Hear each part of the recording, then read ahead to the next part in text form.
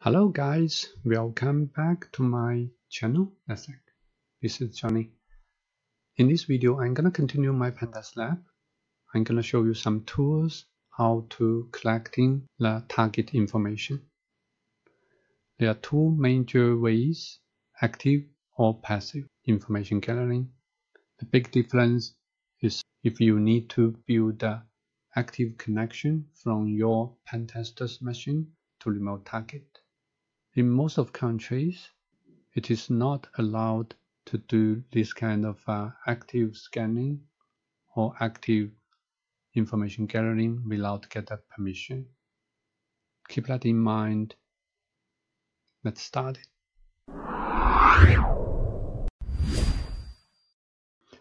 What kind of information we are going to collect? Here is a list. IP address, company address, email address, domain information, phone, staff, ports, applications, operation systems, and other sensitive informations. All those informations can be useful when you're doing your penetration testing. We may not be able to collect all of them. In this video, I'm going to show you some tools to gather in some information as much as we can. Let's start with passive information gathering tools.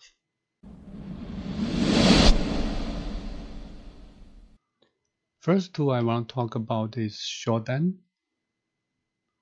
Basically, Shodan is like Google, it's a search engine, but Shodan mostly focuses on the devices connecting to the internet. It's like an inventory database. They crawl in the internet, find out the devices connecting to internet, and index them and save it into their database so you can search and then you can find out the information on your target. Here is the website. I'm strongly suggest that you create an account because that will give you more information when you log in. What we're gonna search, we can try to, there's some grammars you need to follow when you do a shortened search, but you can easily start with device type. For example, it's like a webcam. You can find out globally the webcam which is directly connected to internet. As we can see, there's more than 10,000 devices founded.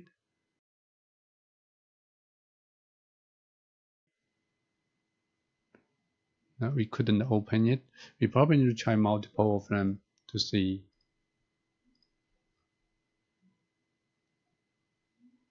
Here is a good one. It's public opened. There's no password required. It looks like it's at night. In the daytime, you can see more, but since it's at night, you only see one white dot there. That's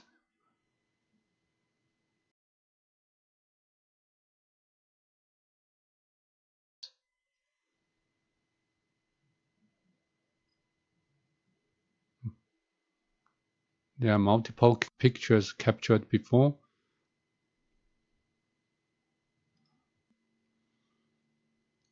So that is how powerful from Shodan. They index the whole internet devices and find out as much as they can identify it and then put into their database, and also give you the ability to search the information out. And they already find out the IP address, the open port, and the protocol they're running, and the device type as well. We also can use a multiple keyword based on city, country, geography, or host name, product name, operating system, port number, and the time frame, even ISP, and the system version to narrow down the target to the one we are looking for. This video is not gonna give you full instruction how to use shorten. It just gave you an idea, the tool, and how powerful it can be as we presented here. Then you can go beyond that to do your practice. This is a great tool to use when you are doing penetration testing. The next passive method I'm going to talk about is whois. When we get our target to do penetration testing, usually they give you a domain or website, and then you can use tool called whois from carry domain to find out. We can use my test domain to find out the information.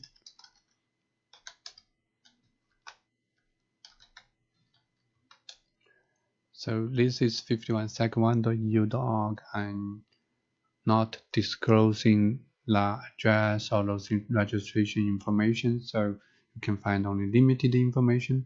But for lots of other websites, for example, microsoftmsn.com, you can find out the company address, you can find out their DNS server, even phone number, fax number, and email address. So there's lots of information public available for you already, if they didn't hide it from public. So when you register your domain, you have a way to hide your DNS registration information. You also can use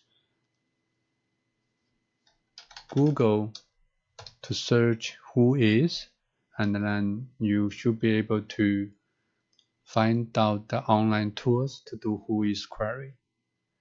Let's try from here. This is ICANN website.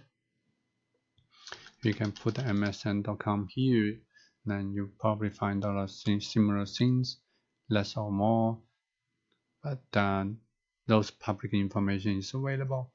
More websites to search and see using those whois lookup to find out the information. Oh, this one is pretty good, similar like what we got from the command line, but in a web browser, much easy to use.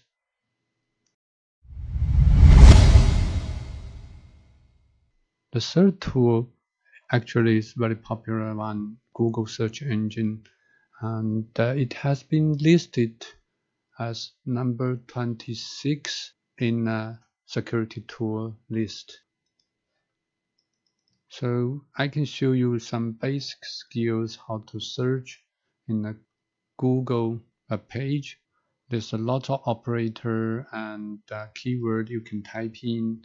You can use in define to find the means. You can find the specific site with a specific keyword, and then you can find some links from specific word. If you can find out also if the URL have some specific word. So to combine all those keywords together, you can very easily to go into find out some website which you are targeting to. For example, here is the example. You can search in msn.com. It's just an example to see if you can find out any admin page in title, any user page, password page, account page. So you may not find anything there, but this is once you know your target, then you can use Google to search if there's any page has those keywords in their title or in their URL. And you also can find out if there's any page is doing uploading, which is using PHP, ASP, or JSP, those program language. So for example, we are trying to find out if there's uploading page, which is using PHP. After we know they're using PHP and uploading component, and then we can targeting this to get them trying to find out the vulnerability and then to exploit it. There's more things you can do. Also, you can try to see if they are hiding something from the search engine to index to it. So for example, you can find out the MSN has a robots.txt file which telling those bots they don't allow them to go into health page to search. So in this way, you can know which page they are hiding. Maybe you can find out a specific admin page or some backend page from here.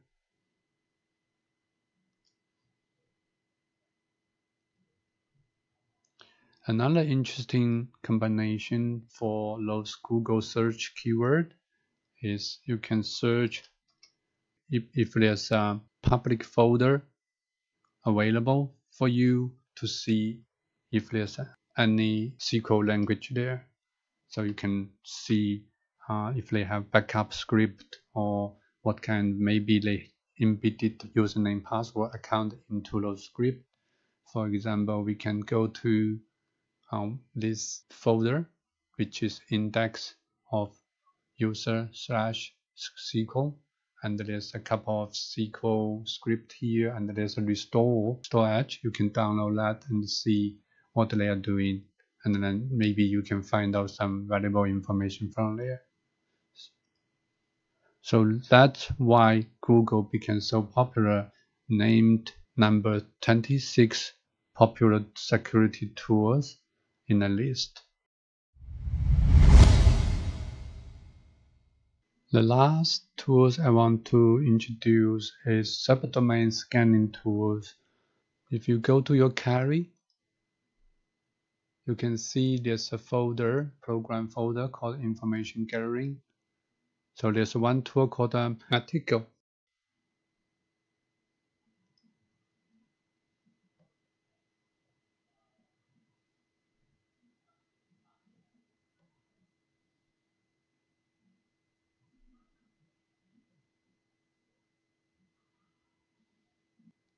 We have community edition for it.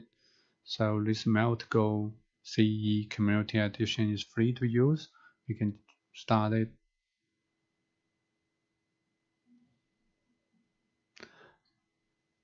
Accept the license. We need to register account for that.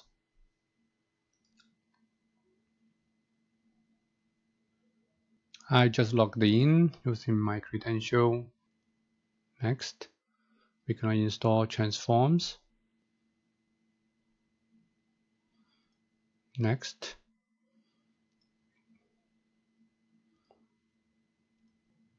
we're gonna open a blank graph and we're gonna play around it.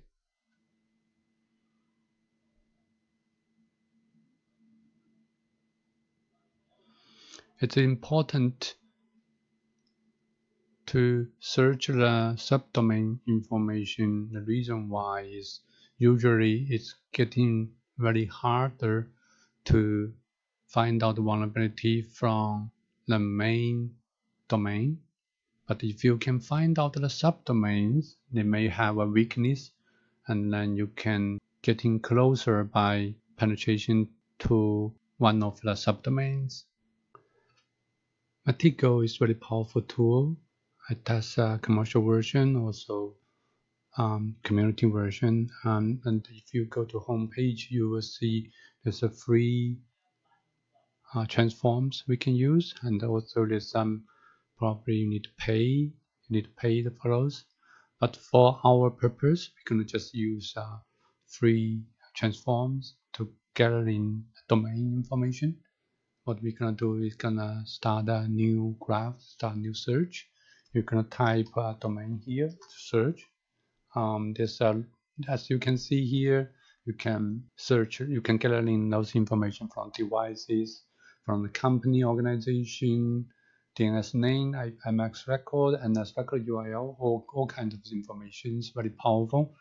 For this purpose, we're gonna just do domain. You can just type domain, and then drag the domain you found from this column to the new graph diagram.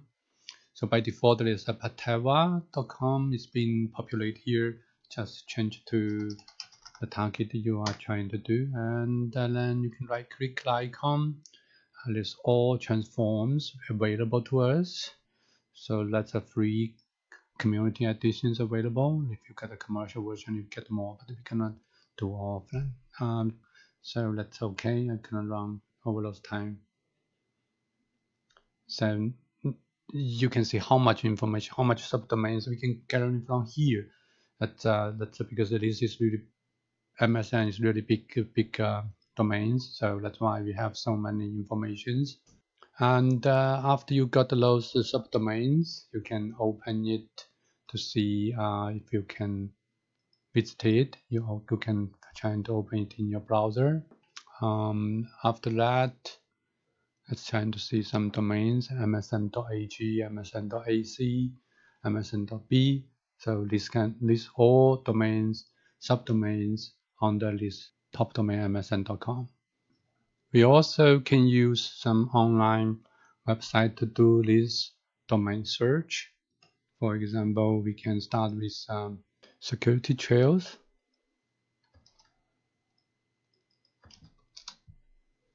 You can type a domain here, and then it's also gonna give us lots of domain information, DNS record here, NS record, same name. Other thing you can do also, we can just try using Google, using site, msn.com, then we can try to find out other subdomains web pages as well. This is another way you can find it. Another way you can search as well using a certificate.